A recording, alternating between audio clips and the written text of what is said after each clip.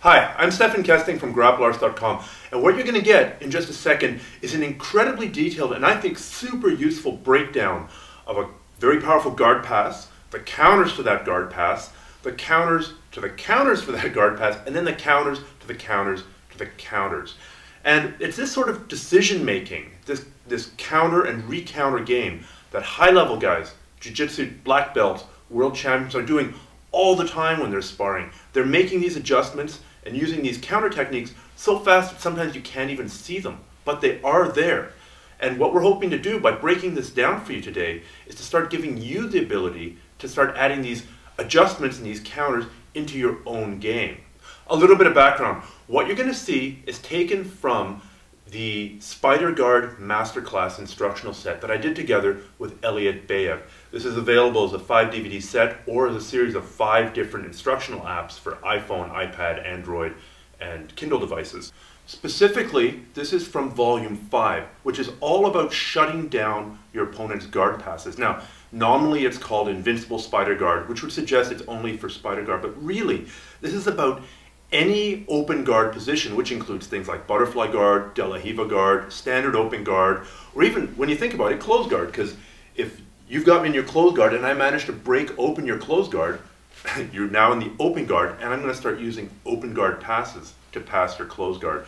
So you can start using these same counters and these same counter for counter for counter methodologies in your own game, regardless of what kind of guard you use. So without any further ado, I give you my friend Elliot Bayev and a little portion of Spider Guard Masterclass on black belt level guard passing and guard pass counters.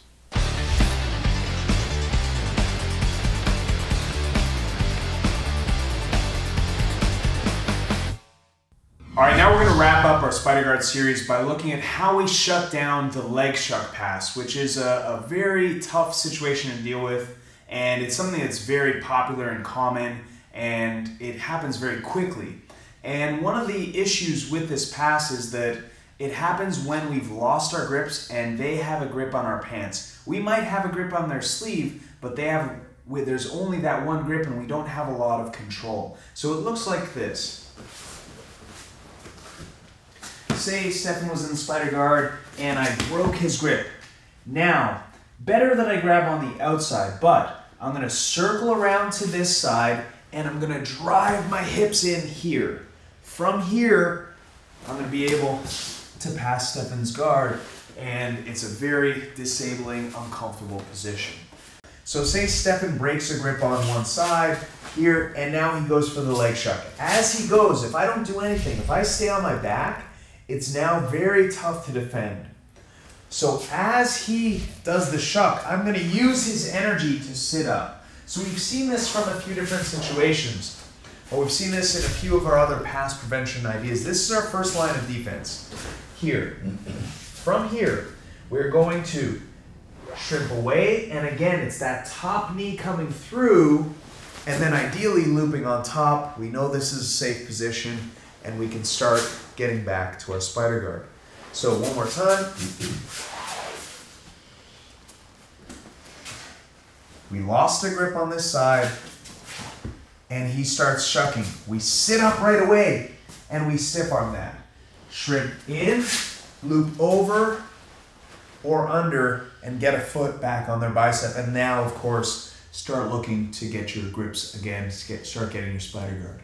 Now, the issue with this, and we'll take a look at how does someone shut this down, but the issue is that there are actual specific counters to this. So when talking to my friend John Thomas about this, one thing he helped me out with was the idea that we don't want to rely exclusively on this push. It works very well. And if you're blue, purple, brown, any level belt, if your partner doesn't know how to shut down, this is going to work great. But as they learn the counters, if you rely too exclusively on it, you're going to get shut down. So we want to go back to some of our basic ideas. What did we say when they were bullfighting us? That as they bullfight, if we don't catch the timing, we put hands on the shin and we come here. Now, one other tool that I got from Ostap, whose name you probably know well by now, as they're trying to turn us this way, here, look how my hips are pointed this way. I don't really have a base to stop that. Or do I? as they're trying to push this way, notice if I push my elbow into the ground, I can actually get fairly strong. So we're going to use that kind of hidden elbow base to assist us just to stay stable, and we're going to use a shin check here. If they go to the other side here, instead of relying on that sleeve, we elbow, push, shin check, and recenter. So this is a good drill. Your partner gets to practice their shuck, and you get to practice your shin check and elbow push here. Now, I say that you don't want to rely exclusively on that sleeve push. Why? Because if I go for the shuck and Stefan sleeve pushes, he sits up and he comes here. As he's doing that, if I transfer this grip and come here, now he's passed. So that takes a little bit of timing on my part, but you want to prepare for a very good opponent. We come here, he goes to sit up, and I transfer. How am I doing that? I go here, palm towards his wrist, I grab, I pin, and now I can rip and pass. Very simple, very easy, very strong. So this is why it's important to not rely exclusively on that shin check. So what do we do now if we try that sleeve push and they catch our wrist? As we're going and they catch our wrist here, we've got to Granby back into them here. So it takes a lot of timing to get that, but it's worth working. So one more time, Stefan catches me, I go sleeve push, he grabs the wrist. I'm going to either dive back or, let's go back. We're going to do this slow so you can see exactly the transitions. He starts going, I push, he grabs that sleeve here. If I don't react, I'm going to be put back. So I'm going to Granby and bring my hips back into him. And this Granby is in general a very useful tool. One drill that I'll do with my beginner to mid-level students is, if I'm on my side and the person passes behind me, I Granby, and now I'm back inside my guard. They go to the other side, I Granby, and now I'm back inside my guard. So a really useful guard retention tool. And in particular, when they start trapping that wrist, it's important that we feel stuck, we're getting put back here, we lift our hips, and we recenter with them. Now, what's another thing they can do to shut us down when they feel us Granby? Remember, they have a grip on our pants, so if we're grabbing their sleeve. So, if they go for the shuck and we try to sleeve push, they go for our wrist and we Granby, what can they do to shut us down? I start coming for the shuck. Stefan sits up and I switch to this grip. Stefan goes to Granby. Now, if I pull this leg this way, Stefan wants his hips to go that way. If I keep this leg, he won't be able to finish his Granby. Try to finish your Granby. He gets stuck in a leg drag. So one more time. It's important, so we're going pretty micro on this, but because I know there are some high-level people watching this, or I hope there are some high-level people watching this, we want to, or people who aspire to be high-level, we want to understand these transitions both as the passer and as the person on bottom. So as I go to shuck here, Stefan sits up and does his elbow push. I come here and I start grabbing his wrist to pin him down. He decides to Granby and I pull this in. We have to be able to stop this pull. So what do? So a lot of transitions here, but he goes for the shuck. I go to sit up, he switches to my wrist. I feel this, I go to Granby and he pulls that in. Where are we? We're in a leg drag. What do we say the counter to the leg drag was? Reloop. And now we're back in our guard. So one more time.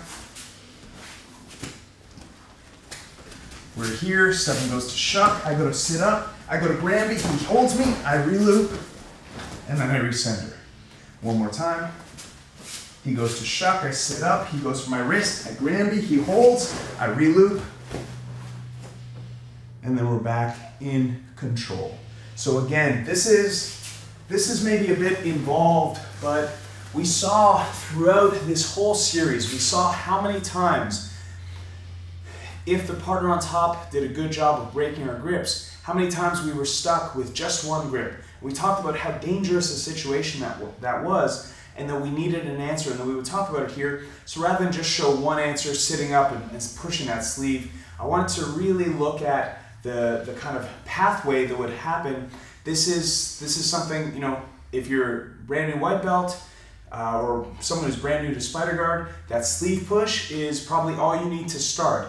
But then, as you start mastering that, and your training partners start getting ready for dealing with that, they're going to be looking for other options. Or if you teach it to them, you're going to want to know how to shut down. So that wrist grab, very important. And then how do we shut down the wrist grab? We have to Granby. And again, this is kind of the progression of jiu-jitsu. And then of course, there are leg drag reloop counters that we'll have to say for another time, but that whole idea of, some people call it action, reaction, move, counter move, and being, for me, that's a real understanding of jiu-jitsu, where you know not only what you should be doing, your game plan, but your game plan is so deep that you're ready for anything your partner can do. That for me is really elegant jiu-jitsu. That's the jiu-jitsu I aspire to have, and that from what little I know, I'm happy and really grateful for the opportunity to share. So I'm really thankful both to Stefan and to all the people who've helped me along my journey, and for sure all my students, and especially the people who helped me get ready, either consciously or otherwise for this. Definitely my instructor, Sean Williams, my friend John Thomas, who really kind of exploded my understanding of Spider Guard, and my brown belt, among many of my students, but definitely my brown belt, Ostap Manastierski, really kind of ignited a fire of trying to really analyze the game, and all of this kind of step-by-step approach was in many ways inspired by the approach he takes, and a lot of the techniques came from all those people, and from many of my students. A lot of my purple belts have generated ideas for me and helped me get ready for putting this together. So again, Stefan, thank you for you guys, to you guys for watching, and I really appreciate the opportunity. Well, on behalf of the viewers and myself, thank you so much for sharing this large and in-depth portion of your game. It was really cool, and I thought that ending it on that level where there's move, counter move, counter counter move, counter counter counter move, and on ad infinitum, is a good way to illustrate, a good way to wrap up the high-level jiu-jitsu that we're talking about, because ultimately that's available in every position. And the people watching this and myself have just gotten many of the pieces of the puzzle that we need to put together to have an effective guard. So on behalf of everyone, thank you again, Elliot. Awesome. Thank you.